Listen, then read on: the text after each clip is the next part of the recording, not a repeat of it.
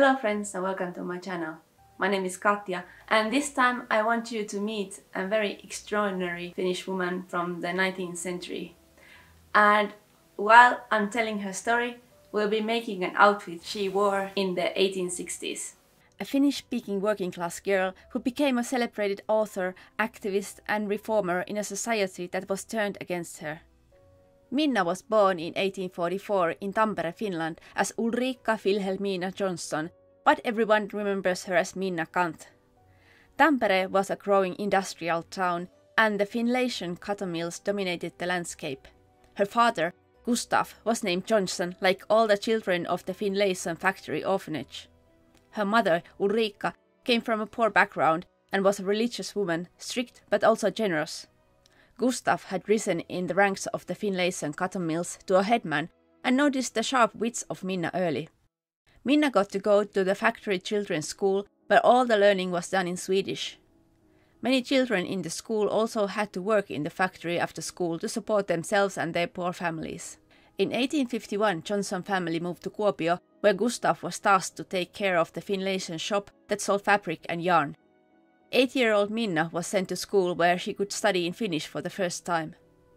She then was able to continue studies in Swedish in Kuopio's girls' school, when her father's success as a businessman lifted the family's status enough for Minna to be accepted to the school meant for the upper-class girls. However, the education given to girls wasn't equal to the ones given to boys. It was believed that the women were not capable of absorbing knowledge equally to boys, so over half of the teaching was on different handicrafts. After this school, the parents would have gladly seen Minna get married, but she was determined to study further. She got her chance when in Jyväskylä teacher seminar started accepting female students and was one of the first women to study there. However, Minna's studies were interrupted when she accepted the proposal of her science teacher Ferdinand Kant. Minna settled in the role of a married woman in Jyväskylä. She gave birth to 7 children, which were probably keeping her really busy for a while, although 2 servants must have made the housekeeping a bit easier. I personally love this picture of Minna. She wears hand-embroidered blouse called Garibaldi, which was fashionable in the 1860s. The blouse was named after the Italian nationalist Giuseppe Garibaldi and his wife, who wore red blouses with voluminous sleeves. Minna's blouse has this cute homemade look with its cute embroidery that she might have done herself. Minna is famous for saying that not all women need to do handicrafts. Perhaps she meant that women should use whatever talents they had, whether it was inside or outside the home, but I imagine Minna frustrating herself with the needle and wishing that women shouldn't be judged for their ability to do crafts or the lack thereof. But this blouse caught my eye because of the embroidery, and so I decided to replicate it. I used the Garibaldi blouse pattern by Truly Victorian as a starting point. Besides the color, this was almost exactly like Minna's. I started by sewing the shoulder seams with French seams.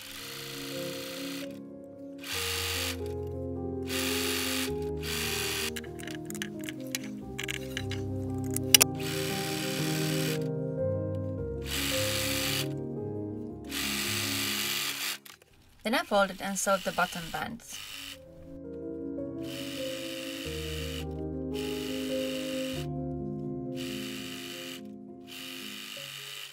Next, I had to figure out the embroidery. Unlike Minna, I could use a computer to make my embroidery more even. I just couldn't replicate the skewed embroidery. I love it, but I don't think it was made purposefully asymmetric. The fabric was thin enough for me to easily trace the pattern with a magic marker. For the embroidery thread, I chose the DMC Cotton Pearl size 5. This is highly mercerized cotton and it brings out the embroidery nicely. I can't say for sure as the photo is blurry, but I believe that the stitch on Minna's blouse was a chain stitch. The chain stitch looks like a crochet chain. You make a small stitch by sticking the needle in right where it comes out. Then you wrap the thread around your needle and pull the needle out. Very easy.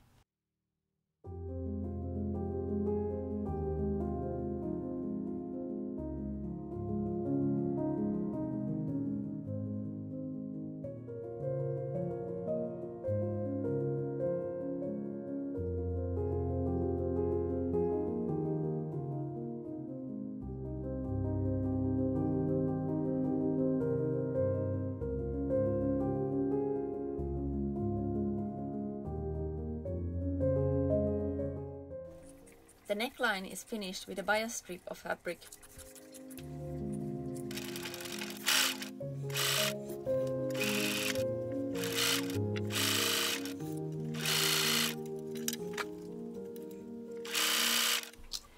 It is important to narrow and notch the seam allowances here.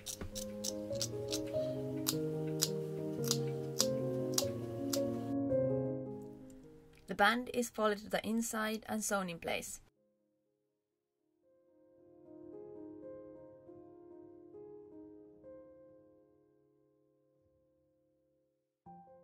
Next, I drew the pattern for the neckline embroidery.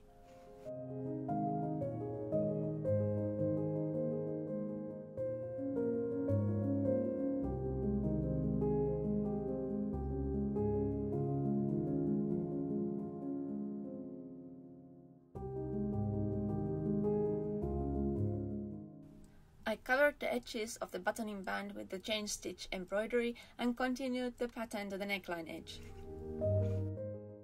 Then I drew and stitched the final panels at the front of the blouse.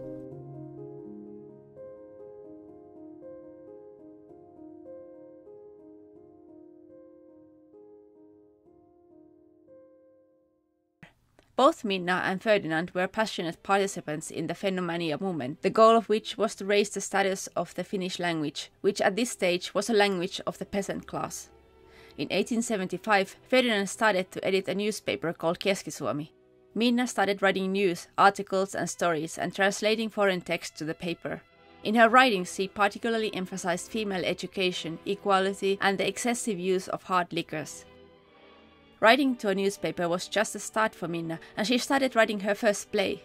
However, before the play was finished, Ferdinand suddenly died and Minna was left widowed with 7 children. Minna's youngest child was only 6 weeks old when Minna sold her house in Jyväskylä and moved back to Kuopio. Next, I assembled the sleeves. The cuffs and the sleeve heads are gathered.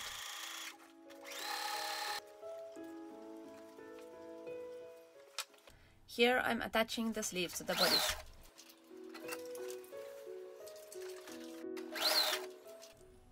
Now it is time to add the buttons.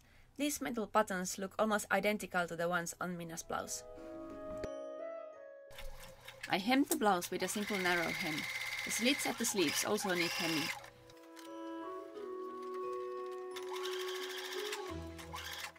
And then I can make the cuffs.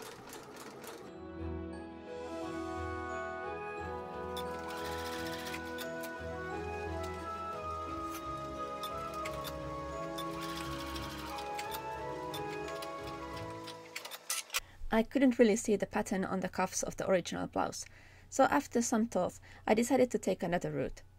I found a picture of Minna's signature and decided to embroider her name onto the cuffs.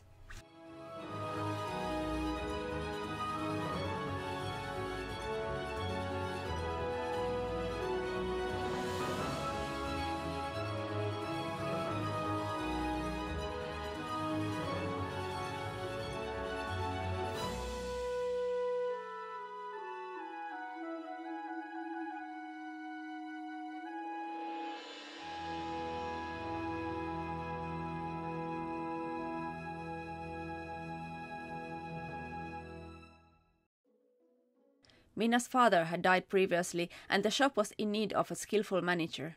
So Minna started her career as a businesswoman. The new home in Kuopio consisted of 2 houses, one of which was the home for Minna and her small children, and the other housed the shop, Minna's mother, and her 3 oldest daughters, and 2 shop assistants. She started putting adverts in the local paper. This photo is actually taken inside Minna's shop a few years after her death. According to the adverts, she sold at least fine wool, cashmere and merino fabrics, flannel, lace, women's hats, muffs, collars, gloves, skates, tablecloths, napkins, doilies, scarves, wine, cereals, flour, sugar, toys, dolls, sweaters, corsets, perfume, shoe black, jewelry, candles and lamp oil.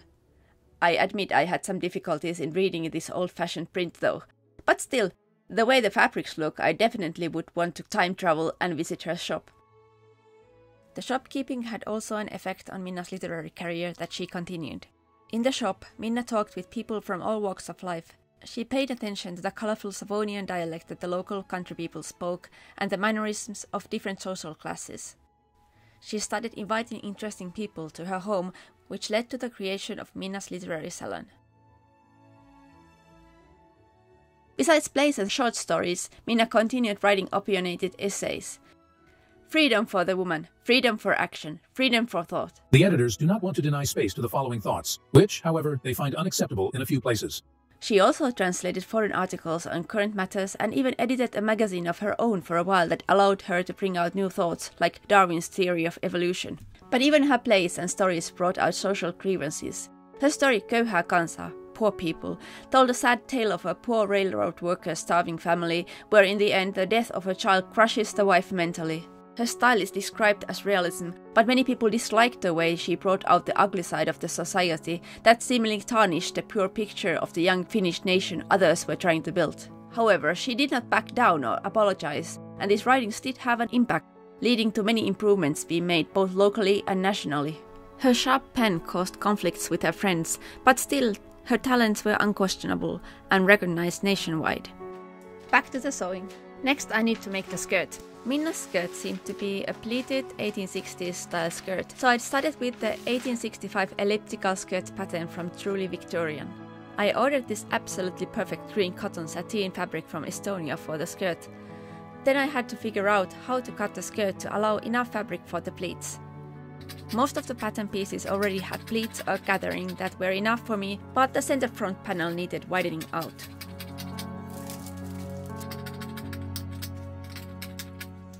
So, instead of cutting the front panel to shape, I cut a large rectangle.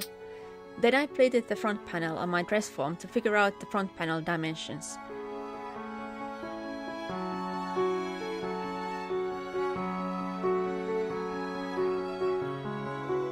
Sewing the straight seams is fast with a modern machine. We actually know that Minna owned a sewing machine.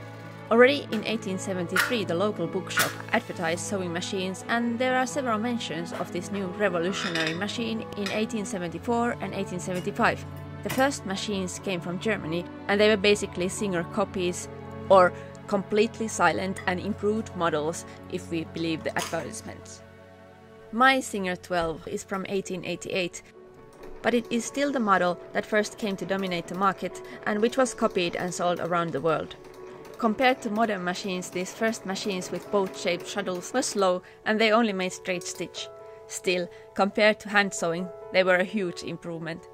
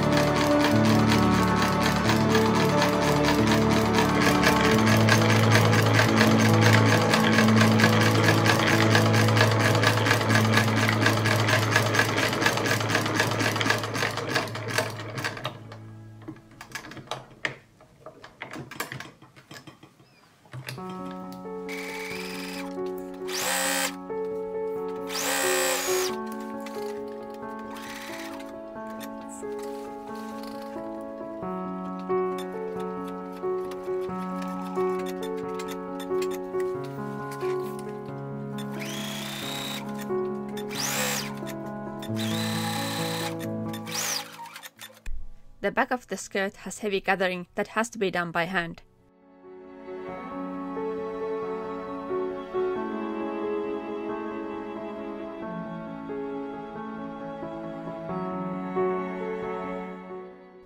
I sewed the heavily gathered part to the waistband also by hand, but did the rest of the waistband by machine.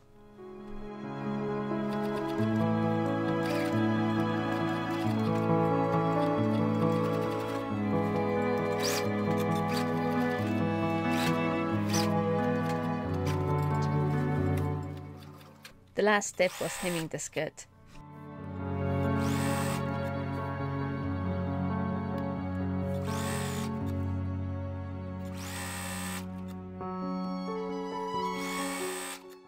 The demand for new plays in Finnish language was high, and Minna's plays gathered audience all over the country.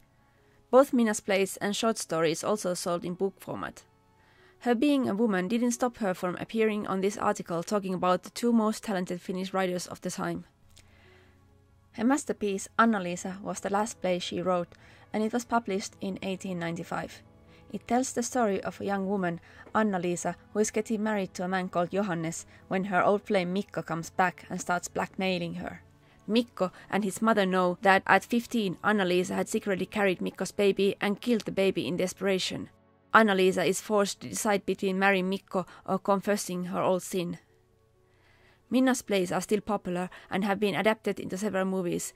In fact, 4 movies were made already during the silent film era before the 1930s. Okay, now the whole costume is ready and I'm ready to put it on. To start with, a woman in the 1860s would have worn a chemise and a corset. And let's start with the shoes. Okay, the next thing is the crinoline. During the 1860s, we have this elliptical crinoline that I made before that has a little bit more volume at the back. Let's put it on.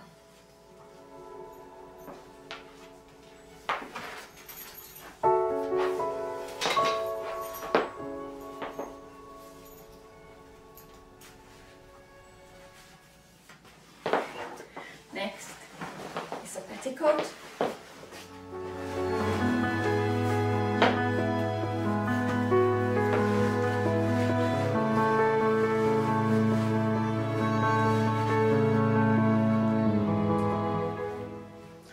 Like so. Now the blouse. I didn't bother unbuttoning all the buttons, but you can do it if you want.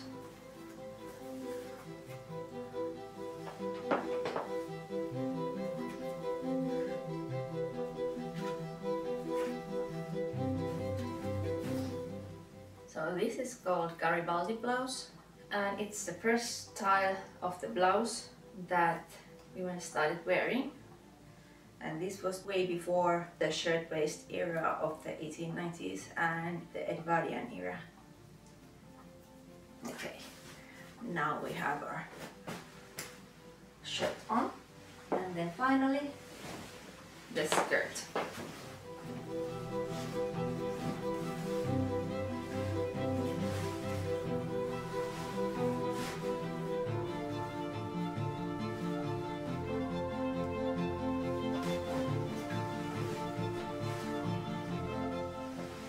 Okay, then we could have a little chatelaine to dress this skirt up a bit.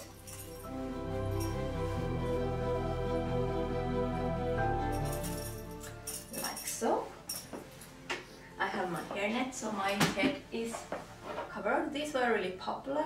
The hairstyles in the 1860s were quite simple, so I have my hair in a simple bun, and then I've covered everything with a crocheted hairnet that I made by myself. I'll link the pattern down below. And then I could carry a simple purse, and when I want to go outside, you could wear a pair of gloves.